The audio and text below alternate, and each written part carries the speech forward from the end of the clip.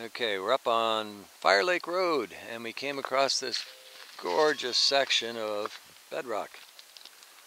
And right up here where Andy's checking, they have cut a groove right out of it all the way up. So there was some kind of metal that they wanted and they took it.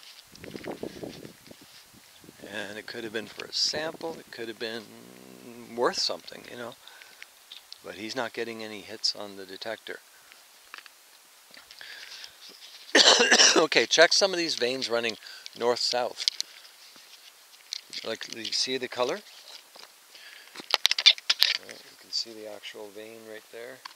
So he's going to detect them and see if he finds anything. There's a nice crevice running north-south right here.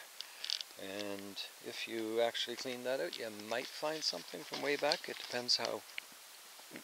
This was maybe water blasted. So you might not find anything in there because it would have been cleaned out. But if it wasn't, if this was just naturally washed and they just gave it a quick clean, there could still be something in those crevices. Here's a chunk of iron. Andy, come hit this chunk of iron and see if it goes off. Right there. Just go easy. No. Right there in the rock. Whoa! Almost dropped the cell phone. That was a good catch. That's about the first thing that's gone easy for me today. Everything else was rough. Nothing. Huh. It looks dense enough, eh? Yeah. I mean, we've had iron rocks go off that were pretty dense and the right color. Let's take a looky. See, there definitely is something in here. You can see the iron in this one. Right here. And here. Now that could be from scraping bucket across it of a machine though. But there appears to be iron up through here and all through that as well. So hard to know for certain. But yeah, there's discolorations everywhere, but what caused it, whether it's from the rock, I would say yes, because he got a hit over there somewhere. Right here you can see the iron in this stuff. Right. I've got crevicing tools, so we could always take a sample. What did you get a hit on?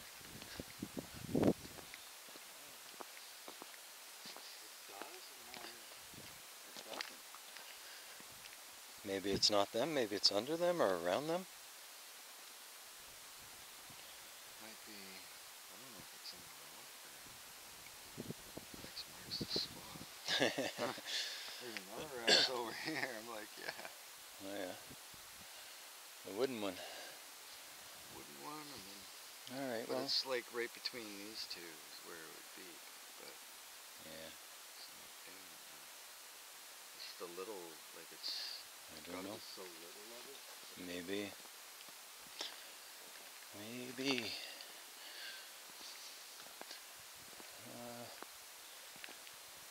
Well, it's nice to see bedrock, but there's no way to know if there's... Ah, look at this. Okay, they cut a sample out of here. Now let's see why. Oh, right there. There's something in that. I'll put on the glasses and have a better look. Okay, so we definitely have iron here. And there's another metal right here, Andy. That one might trigger you. No, eh? I can't believe it. I can see it with my eyes. It's possible that it's just so thick. Oh my goodness. It's like powdered. And it smells like burnt. It could be their saw just burned whatever metal was there, because yeah, whatever was in there burned real good in the heat of the saw. And down here, they didn't take the whole thing. They left this chunk. Oh geez, I suck with a camera, don't I?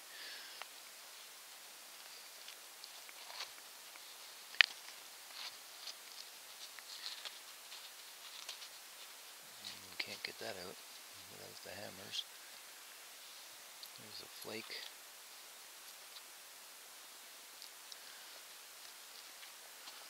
Oh, looky there. There's what they were after. Right. Come here, look at this, bud. Right there. That is either gold or copper pyrite. Let's cover it up. It's pyrite.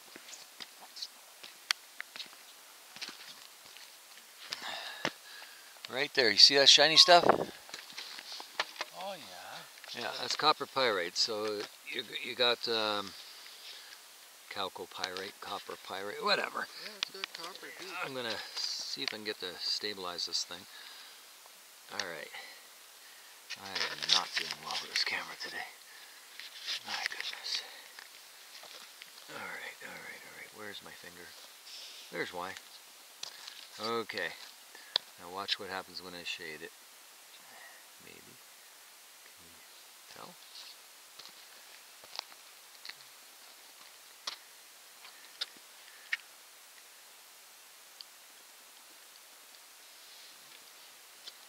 Okay, it's right there. So